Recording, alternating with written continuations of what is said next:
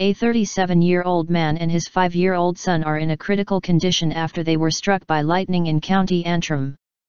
The man's daughter, 7, is also seriously ill after the incident at Killowen Primary School, Lisburn. It is understood the man was resuscitated at the scene and a defibrillator was used. He was initially taken to Lagan Valley Hospital before being transferred to the Ulster Hospital.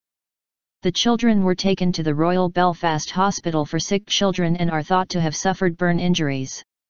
Fiona Douglas, the school's principal, said that staff and parents treated the family before the emergency services arrived.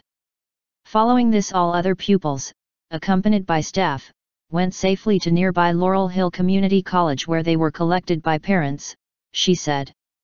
The thoughts of the entire school community are with the family at this time. According to the school's website, a sports day was held on Tuesday for children, aged 4 to 7. Parents arriving to pick up their children were visibly distressed by what had happened.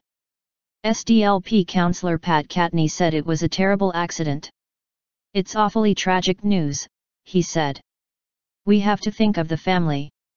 I'm thinking of the young father and the children who were injured as well. It was just one of those freak tragic accidents that has stunned me and shocked me." Mr. Catney praised the actions of the police and the NI ambulance service, who he said had responded very quickly. He also paid tribute to parents and teachers at the school who had helped to direct traffic and ensure that children were able to leave safely. The Northern Ireland Ambulance Service said it arrived 7 minutes after receiving a report just before 1400 hours BST that a man had been struck by lightning. It said people should remain very vigilant when they are out and about due to the possibility of more thunderstorms.